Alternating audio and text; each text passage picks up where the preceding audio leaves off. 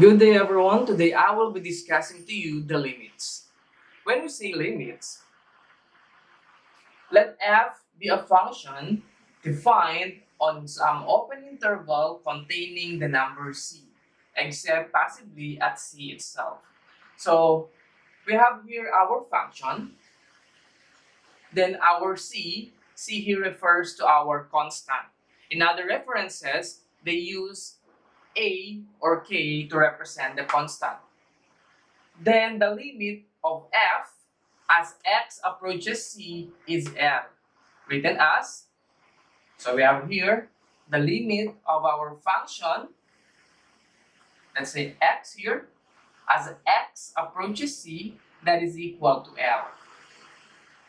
If the value of the function gets closer and closer to one and only one number, which is our L, as x takes values that are closer and closer to c.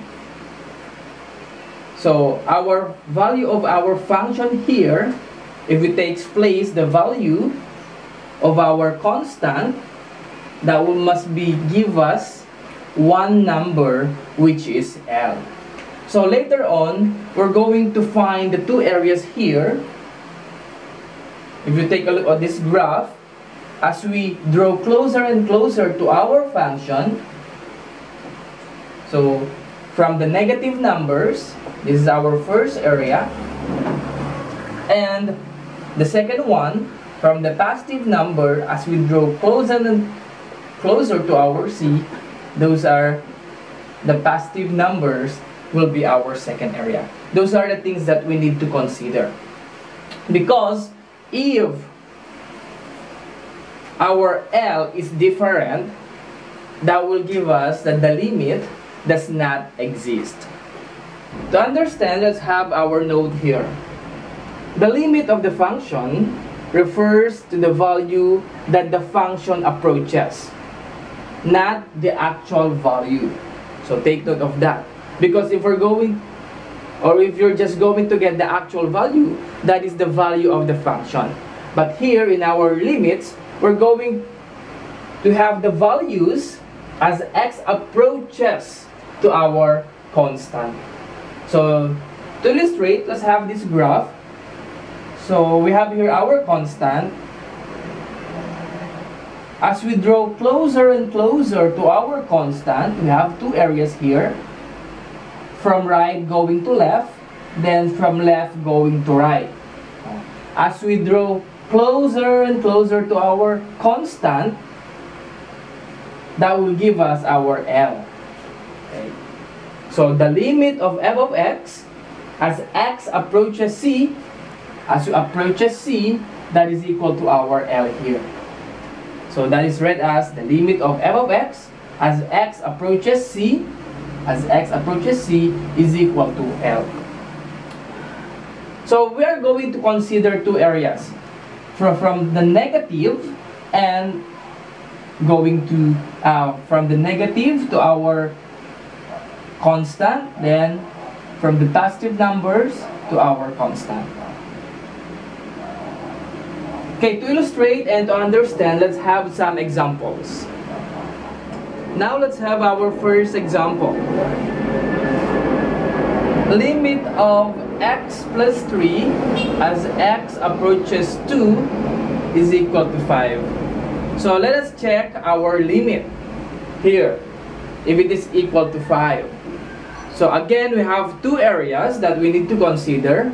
We have the limit of x plus 3 as x approaches 2. We have from the left side going to our constant, that is the negative. And the second one, the limit of x plus 3 as x approaches 2 from the right side going to our constant, which is to the positive.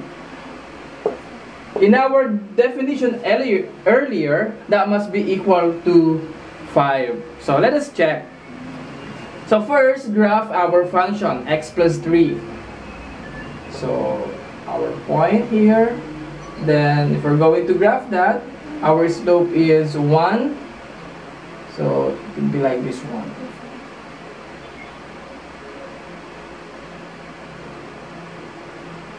Okay, this will be our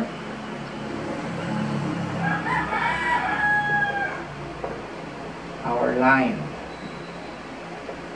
So it must be a straight line. Okay.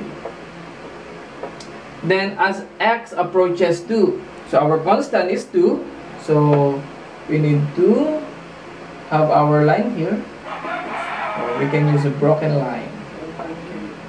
So our constant is 2 here. Now check our graph. Let's start with from the negative or from the left side. So going to our L, so our L here is 5. So let us verify. Our point is here. So, okay. Correct.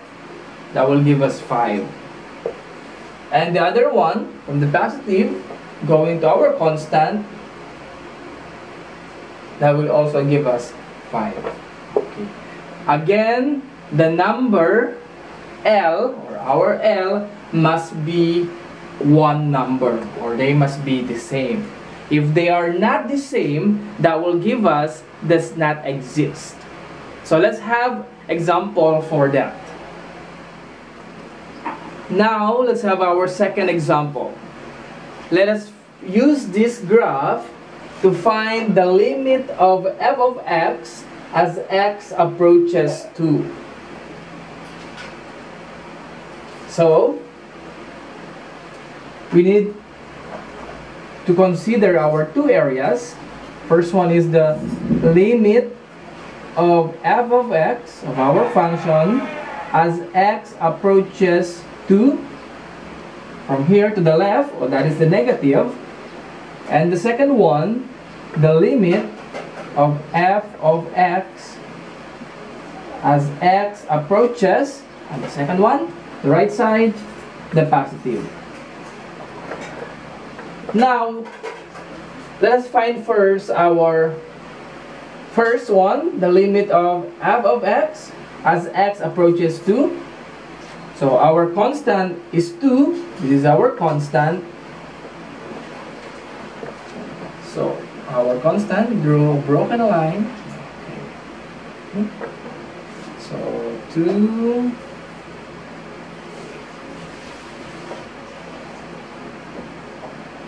Okay. Now from the left, going to our constant, as we approaches to our constant,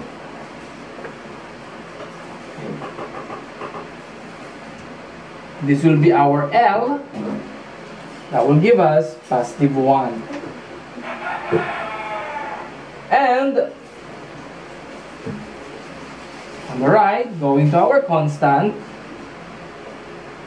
as we approaches to positive 2, this will be our L, that is negative 3. Notice that our L, or our limit, are different. So therefore, the limit of f of x as x approaches 2 does not exist. Because according to our definition, these two must be the same. So that is the application and the definition. Thank you for watching Senior Pablo TV. For our next lesson, we're going to discuss the theorems on limits.